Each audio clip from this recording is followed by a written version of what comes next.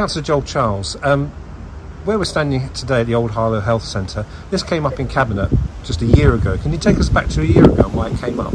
Well, the September 2019 Cabinet, a report came to administration members about a plot of land at the back of Jenner House, which is currently used as a staff car park, which the medical practice wanted to convert into 4 additional GP consultation rooms. Now, the purpose of that is to actually deal with the capacity issues that there are expected to be as Old Harlow expands as a community. We do need more GP facilities, and of course we've just gone through the coronavirus lockdown, so our primary care facilities are vital at this moment in time, and the dedication and professionalism of primary care staff, GPs, working to deal with the coronavirus, this is a perfect opportunity to invest in healthcare in Old Harlow. So a year on from that Cabinet, what's the problem? We've made no progress whatsoever, and I understand that the medical practice is very frustrated by the intransigence of Harlow Council to get this over the line. The sticking point is the valuation of the small plot of land, the car park at the back of Jenner House. Harlow Council are refusing to budge on that.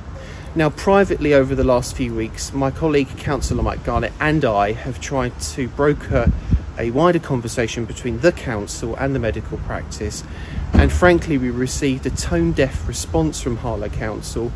They are refusing to budge on the valuation, and I think that's quite wrong, because we should be open to investing in health and well-being in our community, particularly at this difficult time as we're trying to recover from the coronavirus lockdown.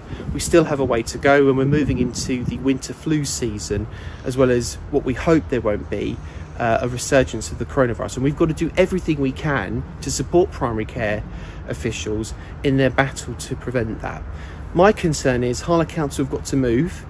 They've got to be willing to invest in 4 new GP consultation rooms, because the threat of not doing that means that this facility is not able to accommodate the expansion of Old Harlow, and we may lose Jenner House in its current location, which I oppose, because Jenner House at this central location is vital for the community. We have an elderly population that use this medical practice on a regular basis. I don't want this medical centre to have to move and then to force the medical practice and the West Essex Clinical Commissioning Group to fork out an awful lot more money on a new medical practice, perhaps at Gildon Park.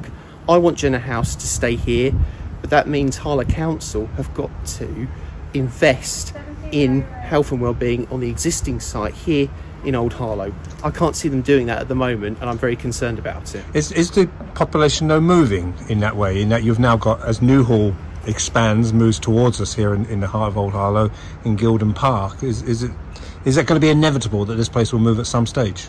No, I believe Jenner House should stay where it is. It's a good central location for Old Harlow. Yes, we have the expansion of Newhall and Gildon Park, which means that we do need to increase the capacity of primary care provision in Old Harlow. That's why we need those 4 additional consultation rooms. I thought Harlow Council got that message nearly a year ago now, but we're still locked in a negotiation where Harlow Council isn't prepared to move. Actually, I think they should, because we should be investing in healthcare at this critical time.